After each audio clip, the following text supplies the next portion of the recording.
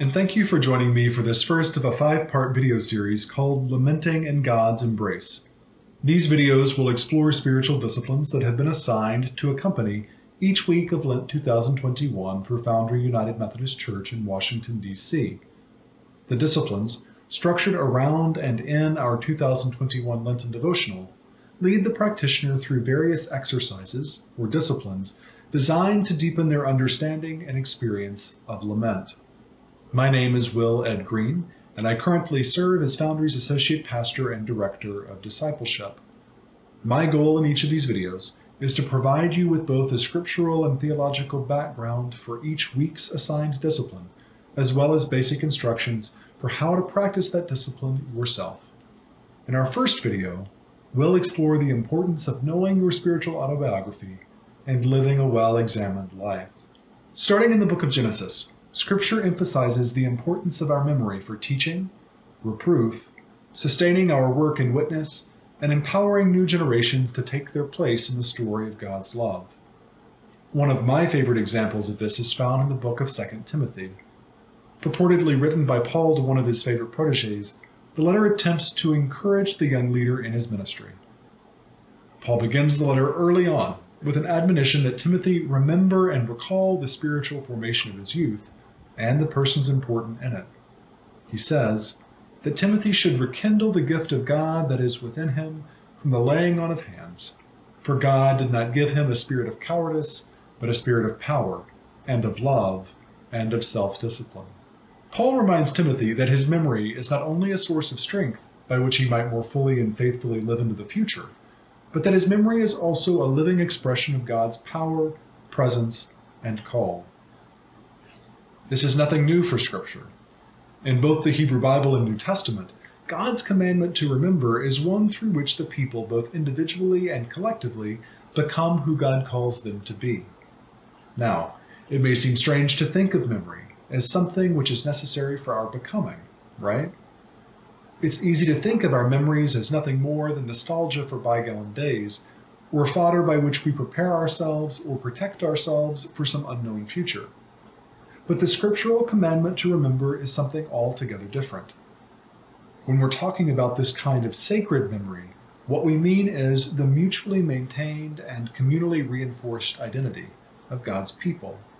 It is our memory, you see, of both personal and corporate moments in which God's intervention, protection, or providence becomes real, that we become able to anticipate God's intervention, or invitation to deeper discipleship in our own lives. Recalling God's faithfulness in the past is important not because it reminds us of good times gone by, but because it increases our awareness of and openness to God's continuing revelation in the future. As early as Genesis chapter 9, God's memory preserves not only people's past actions, in this case the sinfulness leading to the flood, but a commitment on God's part to never forget or forsake God's people.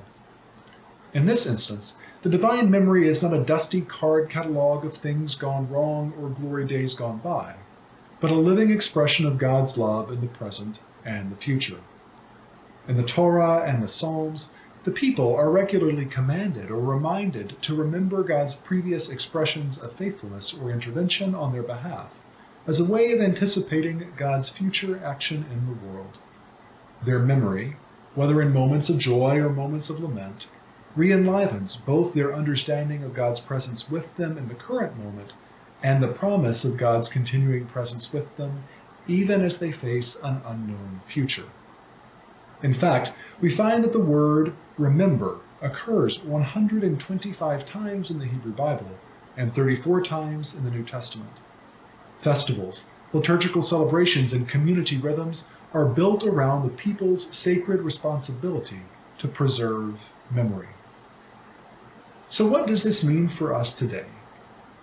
It means in part that we have a responsibility and a divine call to practice sacred memory as a part of our discipleship journey. So what are some of the ways that we do that, perhaps without knowing? Individual practices of memory include things like prayer, in which we actively give thanks for God's providence and protection and seek God's intervention because of our memory of those events for which we give thanks in our lives. Journaling, in which we over long periods of time are able to observe, acknowledge, and recall times throughout our days and weeks in which God's presence becomes real or is made known. Offering witness, or testimony through which we leverage our own experience of God's faithfulness to help us explore other ways that God might be faithful to us, or places in which we might encounter God's presence in the world. And small group and learning communities, in which, as we develop authentic, vulnerable, and real relationships with people, they are able to help us remember the places where we have encountered God, and we are able in turn to be that same kind of living memory for them. Communal practices of memory are equally rich. Written memory in the forms of hymns, scripture, and spoken liturgy keep us connected to the people of God throughout history and offer their experiences as ways through which we may too encounter God's presence. Memory embodied in the architecture of our places of worship, in ritual moments like receiving the communion elements or feeling the touch of water on our heads as we remember our baptism, make real memories which might only be possible through the memory of others. And an acted memory, through which, in our pursuit of mercy and justice, regular worship, and other communal gatherings today, we recall through stories shared and opportunities accepted God's faithfulness and love on behalf of all God's people. Notice here that both kinds of memory are important, and that neither takes precedence over the other. Whether we have a long-lasting and clear memory, or a fleeting and failing one, these various practices of sacred memory create space for all people to recall and participate in this kind of vital memory through which God's people both find their place and the faith necessary to continue doing God's work in the world. As we begin our Lenten journey, focusing on lament and its role in the spiritual life, this kind of memory is critical. Lament has always been, in part, an invitation to integrate the broken, painful, and otherwise disintegrated parts of our lives into a cohesive whole, held together by God's love. In a culture and in a world in which we're taught to fear our feelings, lament allows a concrete expression of our pain and creates space for God to enter those painful moments and begin the work of healing and helping us step into new life. Lament is a critical part of our Christian story, our spiritual autobiography, because it is through the lens of our lament that we become most aware of and intimately familiar with God's loving presence in our lives and God's desire to be a part of both our joy and our sorrow. That's why this week, we're inviting you to write your own spiritual autobiography. So what is a spiritual autobiography? A spiritual autobiography is an attempt, an opportunity, for you to sit together with Spirit and to tell your own God story.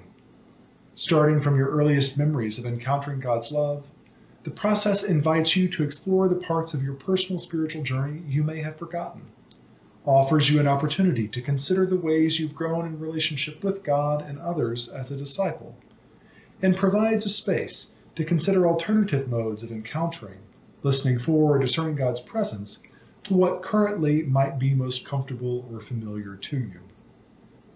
Ultimately, a spiritual autobiography is a chance to honestly explore your faith and doubt, your hope and hopelessness, your joy and your lament. Now, this may feel daunting, so note that a spiritual autobiography is not a comprehensive catalog of every moment of your Christian journey, nor is it an opportunity to rewrite that story in a more favorable or comfortable light, a game of winning or losing, the game of best Christian of the year, or the definitive narrative of your discipleship journey.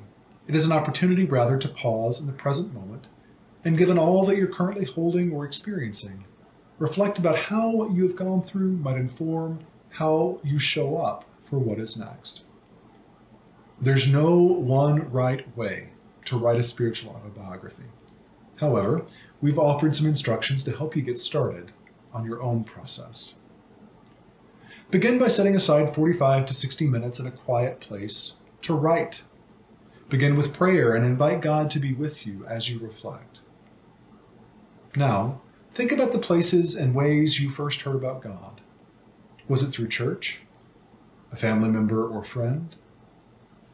Where were you when you heard that good news? Who was involved? And was it a positive or a negative experience? Was the news in fact good or not? Where in moments of your life have you felt especially close to God? And what was happening and who was involved in those moments? Where have you felt distant from God? And what was happening in your life then? Who were the main characters? Now, consider moments where you've experienced deep trust in or awareness of God's presence. What does it feel like where you have had moments of doubt or resentment toward God? Pause to think about where you are right now. What do you not have that you need? And what does that need say about your present spiritual state? What is it that you do need in order to make your next steps on the journey? And finally, conclude your time of writing with prayer, thanking God for being with you up to this point, and inviting God to help you have whatever it is you need to continue this journey through Lent and beyond. The gift of memory, the call to remember, is one of the Church's greatest gifts. As we enter this Lenten season, let me offer you this invitation then to step back, reflect, and remember as an individual and together with those with whom you're studying. All those places where you've been closest to and farthest from God. And then, as we continue learning about and exploring the work of lament together, let that memory be for you a source of strength, hope, and awareness about where God might be calling you next. As always, remember that God loves you, that we love you. Be gentle with yourselves, and keep on the journey of discipleship. Take care.